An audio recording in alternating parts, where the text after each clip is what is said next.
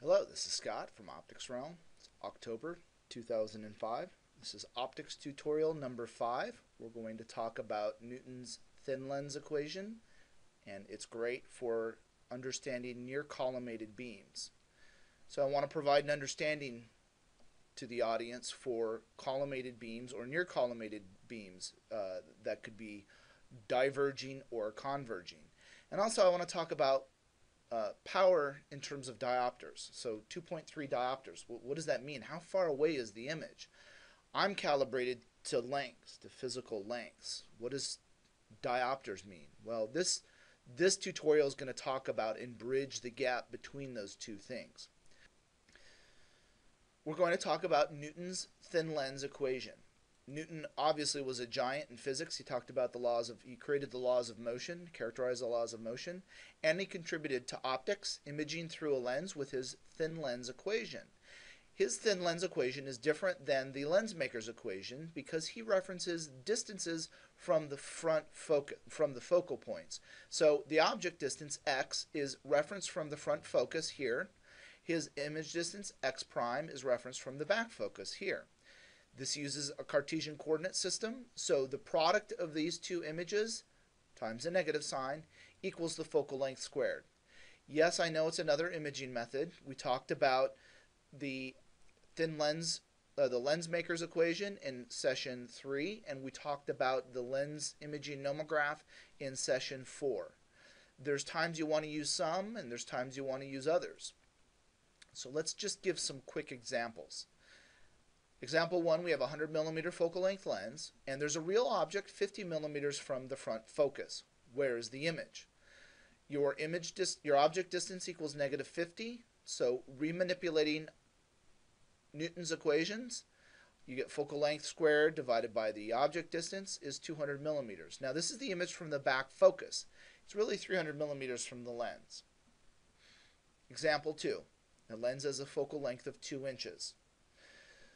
How far do we need to move focus from the back focus for an object that's 100 feet away? So 100 feet away is pretty far. It's near collimation. So I'm going to go through this by the numbers. Your image distance equals a negative here, 100 feet minus 2 inches because it's measured from the front focus. We could ignore this part. This is tiny compared to the overall length.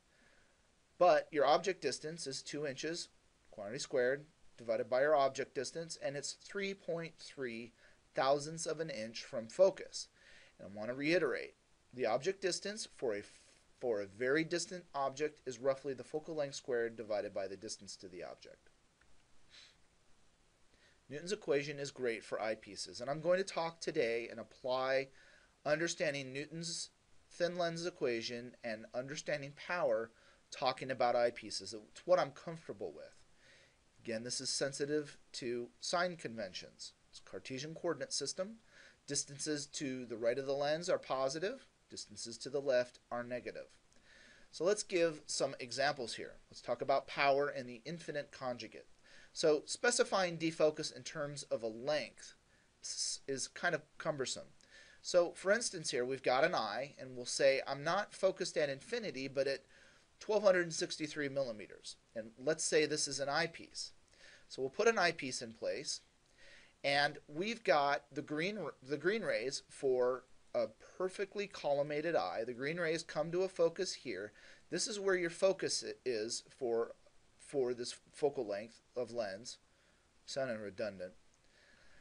But let's say we've got the red rays. So the red projected forward, you're really imaging here, but when it goes through the lens, it's got some defocus. It's really coming to a focus here.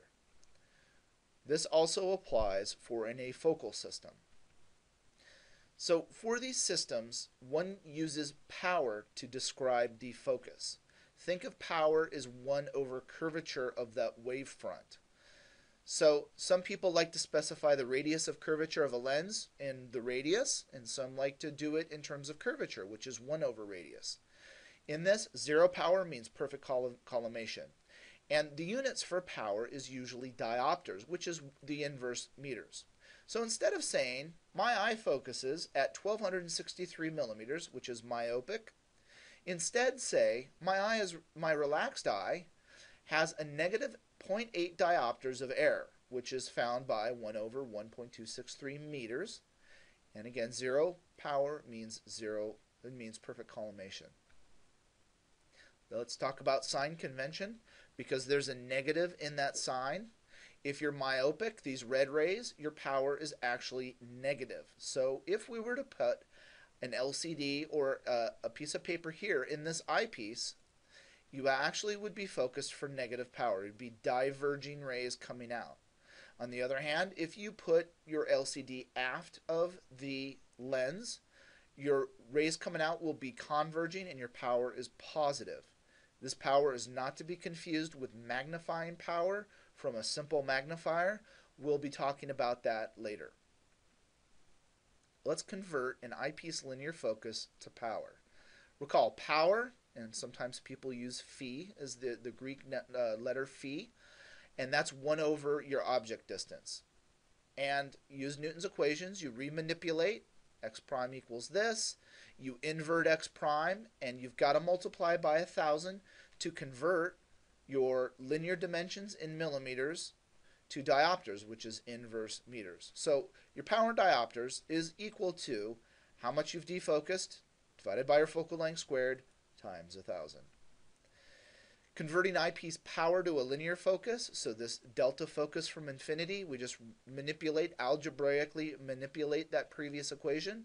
Your defocus is negative your power in diopters times your focal length divided by 1,000, assuming you're in millimeters and you want to go to diopters. Here's an example. We have a 10 millimeter focal length eyepiece.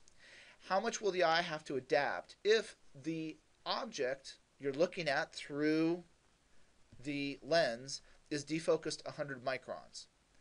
And in this case, we're going to say the object moves away from focus.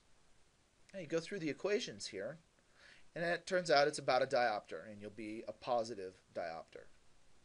Here's the homework. We're going to use an off-the-shelf eyepiece from Edmund Optics, an RKE eyepiece with a focal length of 21.5 millimeters. Your customer's calling and saying that it appears that the object is out of focus, and you find out he's not wearing his glasses. And based on how much he's having to refocus, you can estimate his eyeglass prescription. And then I want you to find out what the wavefront, the radius of the wavefront of his eye, of his faulty eye is. That's it. This is Optics Realm. You can get a hold of me at opticsrealm.com via email or via Twitter. Thank you for tuning in and have a good day.